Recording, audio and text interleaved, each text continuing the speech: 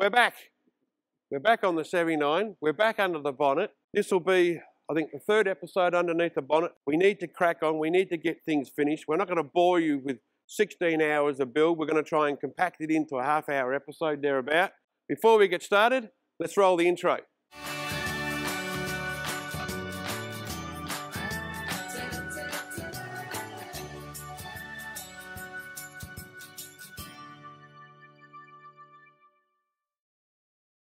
We didn't get very far before we noticed that I'm missing a washer. I had one of my good friends, Andrew from Streamline Automotive, who works on these engines quite a lot, mostly the 200 series, but they're fairly similar. And he came around, I got him to have a look at the injectors, and he just said they were a complete disgrace. He was wondering why they weren't misfiring and carrying on, so we're lucky to get away. And he noticed on the top of these injectors is a washer. There it is there, in the hand, all separated. Now, we've got 8 injectors, but we only had 7 washers. That means one of them stuck deep in the engine. And you wouldn't believe it. It's the one underneath the brake booster, the harder to get to. But with some mirrors and that, we've been able to try and get in there, and we found out that it actually definitely is in there. I've tried to get picks in there. We've already been at this for probably half an hour, 3/4 of an hour. Now, Greg's gone and fashioned a tool to try and screw this out. So, you're going to show off? Well, let's see. We haven't actually tested this yet, so I've got it sitting in there. I'll turn it and try and wind it out. You don't want to damage the seat that it's actually sitting on, because obviously you've got a new injector, you've got a new washer that's got to go down in there. Well, we've got to get the washer out. I can't leave it in there. Look at that. Don't drop it in the engine. Look at that. Oh. I'm actually quite chuffed with that. You turned around. So what's that bolt? That's off of something. No, that's a bit of stainless rod that I had in my toolbox. Stainless rod. You welded a bolt to it, and he's gone and found a bolt that's the exact same thread, well, not thread, the exact same diameter, that it bites into this, but didn't have to go into the head. Yeah. And all you did was just basically did it up until it finally... And wound it out, as you just saw. We're going to take that around and show that to Andrew now. And we're going to show him this video too, just so he learns, you know? First time for us. It's amazing. Sometimes different people have got different ideas on exactly how to go about different problems. I might put the injectors in first. Yeah, that might be an idea. Clamp them down. And get the rocker covers on. Then we can clean things up. Because I want to clean all this up. Get the rocker covers on. We'll probably whack the brand new starter motor in while we got it here. As a note, I'm going to see, is there actually an invoice over there with those injectors, those new injectors? Yeah, there is. That across for a sec? A very important note, and that is when I was trying to get all the parts, I was trying to get all the genuine parts. I just like using genuine parts wherever I can. Now the injectors, like my price, as a trade customer, was nearly $4.5 grand, right? So I fished around and I found a company called Cheaper Diesel Spares, and they're in Southport, Queensland. Now the reason why I'm mentioning them, they did me no favours. I paid full price. They were $1,000 cheaper, genuine part in a different colour box. They are the genuine Denso part in a different colour box. And the lady on the phone was the kindest person you ever met. So sometimes I just like to mention names simply because the customer service and the price was absolutely stonking. I can't believe it. So credit to them. They can be the sponsor of the day, even though they didn't do a thing other than just be nice to me on the phone. There you go, eh? One of the most important things is when we put these new injectors in, we have to make sure we take a photo of the top of each of the individual injectors and keep it a reference, because once we get the whole engine together, Andrew's going to come around, plug in his scanning machine, and he's actually going to turn around and program each individual one so they know which one, but they need to know what injector's in what spot. That's right. So, caution, all else fails, read the instructions. Have you read the instructions? No, it's not in English. All right. Now, injector, we go in with that up. Just got to be so gentle with it. I'll pop this one in, number 2. So delicate.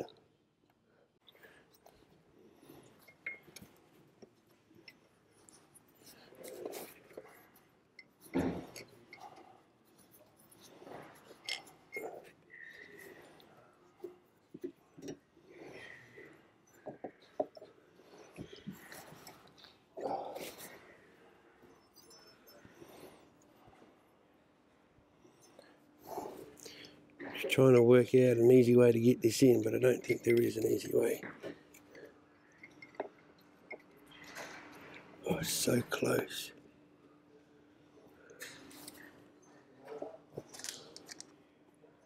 Well, I can put this in. You just got to watch those second-hand ones. They're dirty as hell.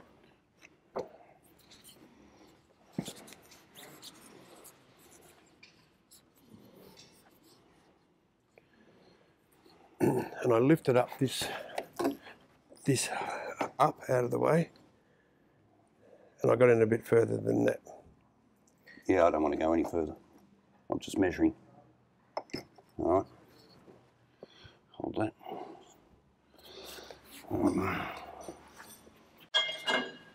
Okay, go up, mate. Stop. All right, come down a little. Tiny more. Yeah, hold it there. All right. Stop. That lifted the engine up quite a lot. Injectors off, O-rings on. Very gently. Oh. In the hole. Worked perfectly. You're the man. You got all the ideas today. You're 3-0 so far in the lead. I'm pretending I'm working in my backyard. Yeah, that's it. Is this how you do it? Well, I don't need to have it anymore. We can actually lift this up a bit more so we can get that pipe out. Make sure the engine mount goes back in where it belongs. The engine's heavy enough, it should fall in the hole. We'll see if a pin went through. Gig up. Yeah, it's seated right. Very good. Well, there you go. At the end of the day, there's always a simple way of doing it.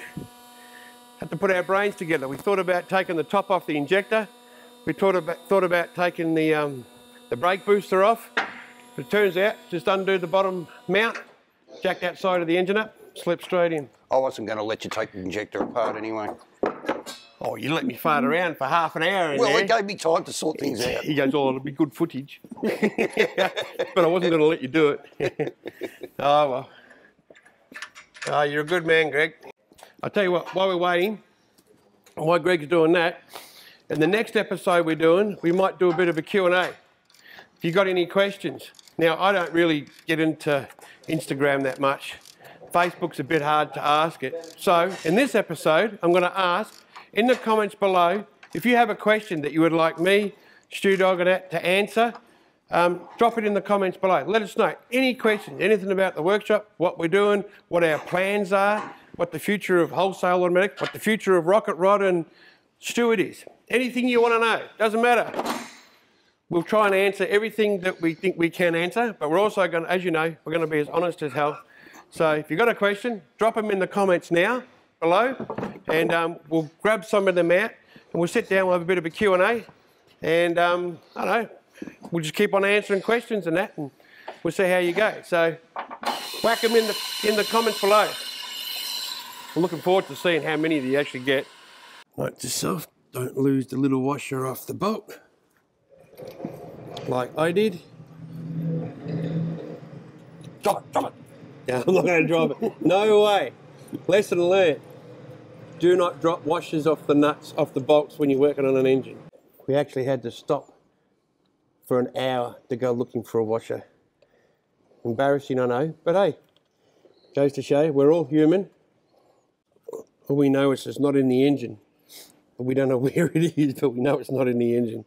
We actually stuck a scope down there and everything just to make sure, but it's not in there. Oh, there it is there. You did telling me that you just find it after an hour of us poking around trying to find it. Got the new injectors all in now, and we've actually elected to replace, what do you call it? The fuel return line. The fuel return lines on both sides. We're actually recommended to do them. All brand new soft washers, the whole lot.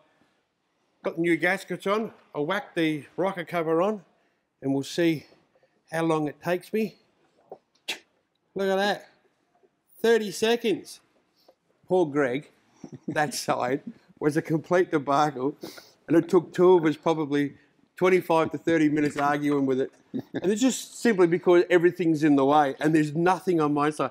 So, and the tricky thing is the rubber gasket, you don't want to de-seat it. No, so you've got to be really careful to make sure it's on. So we'll end up putting these seals in here. We'll whack these rockets, get them all on and everything. I think we'll whack the starter motor on while we're bending over in here. And then we'll come back and we'll tackle the front.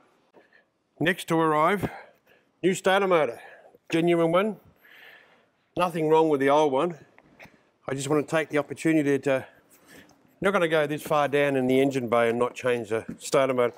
What I am pleasantly surprised to see that they actually have breathers on them already. So, and they give me a new pipe. This pipe actually connects down there. So we'll get this unit in and then move on.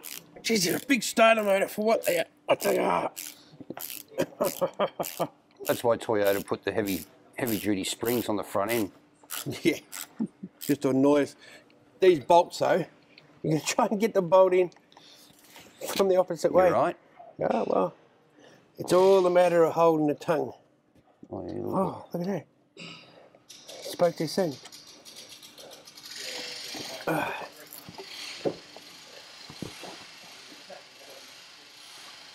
All right, got the first one started. That's all that counts. And the new starter motor goes in. I won't say as easy as that because it's not that easy. All right. This guard's ever had 110 kilos leaning off of it. You're doing a Superman. Don't make me laugh. I can't breathe. All right. Here we go. You got it started? Where's my spanner? Yeah, I got them both started, so matter of holding the tongue right now. Don't think for a second that I was smart enough to do this. This is Greg going, this is what you need. This and stuck it in my hand and made me look good. Now we're going to change the water pump. Now, once again, water pump's not leaking. I'm changing it just because we're here, right?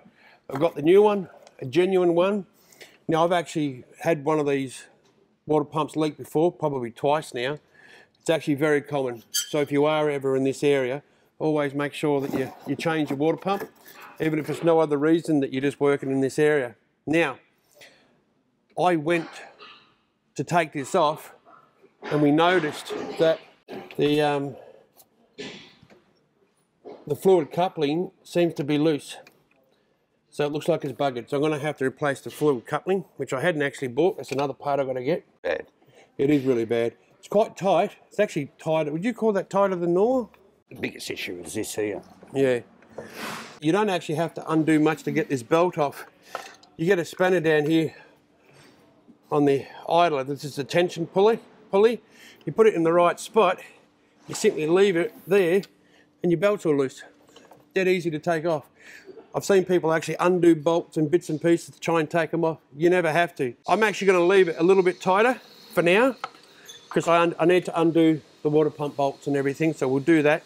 Another thing that I didn't know is that we've taken the opportunity to change the thermostat, but on top of the thermostat there's actually a little, what do you call it? Well, people call it steam hole, relief hole, if you like. There's that little bit of a dangly bit there. It just basically stops the whole thing from building up too much pressure in the system in case the thermostat actually ever blocks solid. Well, it can help air leak through as well. Bleed it off. Yeah, when it's fitted in such a way, it's always good to have it at the top there to help air get through and bleed out or water pressure. So you're talking about this little dangly thing right here. Yeah, that's him. And we've just got to make sure that when you mount it in, which is just over here for this thing, is at the top. Yeah, it's better off it being at the top. Right. Exactly. Yeah. This will make your life a little bit easier if I can get this off. Here we go. There you go. You got tons of room now. Always pays. Take a photo, even if it's of the serpentine belt here. Here we go. It's actually going to work out. Spot on. Here we go. Smile. All right, what have we got next? Day 2. And what I mean by day 2 is that it's actually been 2 weeks since the last scene, I believe, because we had to wait for parts. We had to get the air conditioning condenser degassed, which we've done. So if my hair's growing a little bit, or Greg's going a little bit greyer, now you know why. So basically, today, what we're going to do, we've got the air conditioning condenser out, get the new one in, get the bird's nest out from what was stuck in there. Greg's already put the new viscous coupling on the fan, so that won't take long to get it in. We'll get this new radiator in and we'll get cracking. What do you reckon? All right, well, let's get this out so we can see what's in there. I know this is only just balancing in here at the moment, so we wanted to slide it out through the bolts. Slide it out, he says. What are we hooked up on? Jeez, look at that. That was actually much worse than what I was thinking. There was no amount of me blowing that out was going to get that. That is insane. A lot of people have mentioned is the way to get this out, and there was many. Some people have said, burn it out. Like, oh, I don't know. I'm not so sure about that, but people have done it. But I think preventative is actually probably better than anything else. Maybe a fly wire mesh or something similar in there. I didn't do it. Clearly I didn't do it the right way. I do see people with fly. It only needs to be temporary. You only need to put fly wire on when you're doing these types of tracks. You don't need to run with it all the time. New versus old. Now, we've decided to cheat a little bit. Doesn't it look pretty? It doesn't. Won't look shiny for long. But these are actually pretty cheap. It was only like $500 for a new set of glow plugs and a new air conditioning condenser. So it's like, well, why? I'm not even going to bugger with it. I'm just going to put a brand new one in it. What I'm more impressed with is when you do buy one, it comes with all the bracketry.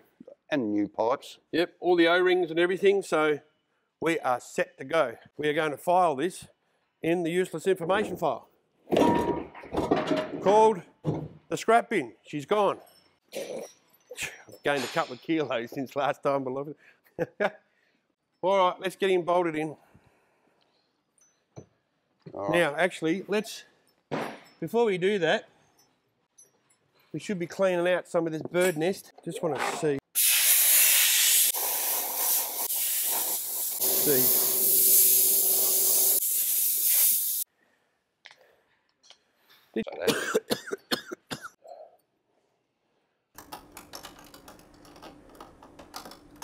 Done. They're all done. Right, so what's next? The fan. The fan. We're going to put the fan back on. I do want to mention one thing. I'll get Craig to come and have a look. See this idler pulley here? It was really noisy. And what I did, I ordered one, a brand new pulley. But what I didn't realise, they come with all this, right? It seemed like a massive overkill. So we, Greg went around and that, I think it was a $10 bearing, pushed the bearing out, put the new one in it, did it for 1/10 of the cost. So it goes to show you, ingenuity. And the bearing was the same brand as what they actually had in there first. So it was. Do it the easy way, do it the cheaper way. It's done properly, that's all we need to do. But now, let's get the fan on. Rocket's biggest fan. Oh, Greg's into the dad jokes. Hey? Give me one more. Yeah.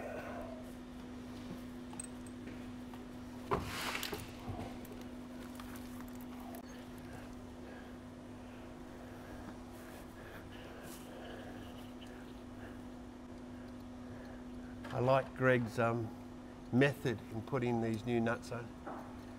So I'll hold the fan and get Rocket to twist into the wrong angles and do it. Yeah, I reckon it's good. Go on, Einstein, where's the fourth one? Under Cameraman standing on Craig's foot, that's where it is. We've actually put a drop of Loctite onto each one of them. See, hard to see, bit of green. Green's nice. If anybody can tell me what movie that phrase come from, put them in the comments below. Green is nice. And the first 10 to do so, I'll send them out a prize pack, all right? What movie did the phrase green's nice come from? Let us know, put them in the comments below. One more, yeah, one more. That one actually went up a little bit more. That's it. Beautiful. Look at that. You know, that's the most she's turned in 12 months. All right. Yeah, I think we've got to put the serpentine belt on. Yep. Do you know which way it goes? Nah. This is when it's handy to go back through photos. Always pays. Take a photo, even if it's of the serpentine belt here. Here we go. It's actually going to work out. Spot on. There we go. Smile. Right, I can tell you, the belt goes from this point all the way across to yours. So I need, that's it, go over the fan. There, goes down past that bottom one there. Comes back up over there, down under there. Wraps around there and comes up through here. How are you going to put it on there? Oh, what if we just cut it there, wrap it around and then rejoin it? Yes, take it off. We're going to start by putting it on there first. Yeah. We know what we're doing. You're not. Look at that. New belt. Start it up, see if it runs true. Yeah, start it up. Okay? Barney Rubble style, we'll push it down the hill, see if we can get it cranking. Oh, better start your bastard to get it happening, wouldn't it? No, just turn the fan. There you go. Turn the fan. All right. All right, what do we got? Shroud. Ah, that I cleaned. Now we've had a few comments and people say you need to clean stuff. See that? That's actually been through the wash. 3 times it's been through the wash. It's actually not mud. I even ragged it down and it's just stained. It actually cleaned on the outside a little bit better, but not so much on the inside. All right, which way to go, Greg? Or whichever way you want, no? That'll do. Oh! All right, the all-important piece. Well, it was. All right, now this is quite a tricky little thing to get in. It'll be so delicate.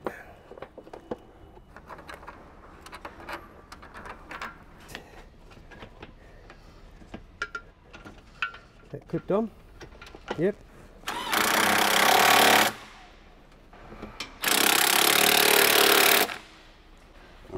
Perfect. Now's not the time to strip a bolt on camera. Look at your fingerprints. They were yours. No, look at this side. None on this side. They're all on your side, you bugger. This is what we're going to be doing all the way through this build, aren't we? Reshining things. Look at you, you grubby bugger. Hey? Here, hold it around. That's it for this episode. We've got the radiator in. We've got some hoses and everything else to put on. But more importantly, by the time you guys see this episode, Greg would have turned old. Guess what? The big 6-0. Yes, he is, hey? The age matches the hairstyle. So put in some comments. You know, congratulate the old bugger for making it. You know, I've still got a few years yet to go, a decade or 2 and everything. You know, oh, yeah. Right. And don't forget, we've got a Q&A coming up with myself and StuDog. Give us some questions. Want to know something about anything, wholesale automatics, what trips we're doing, what we've got planned, what we haven't got planned. We don't know. You guys ask the question. But until then, we'll catch you in the next episode. Like and subscribe. Oh yeah, like and subscribe. I forgot to like and subscribe. Craig, can you add the like and subscribe? All right, guys. See ya. See ya. It's going to be one of those days, Greg. Decanted. It's really hard for Craig to make me look good. All right, I'm quite chuffed with that. Hey? Hey? Greg the inventor. I wanna be the best in the game, invest in my name, check no restraints, I'm obsessed with the pain, I ingest, I retain, assess and I change, possessed by the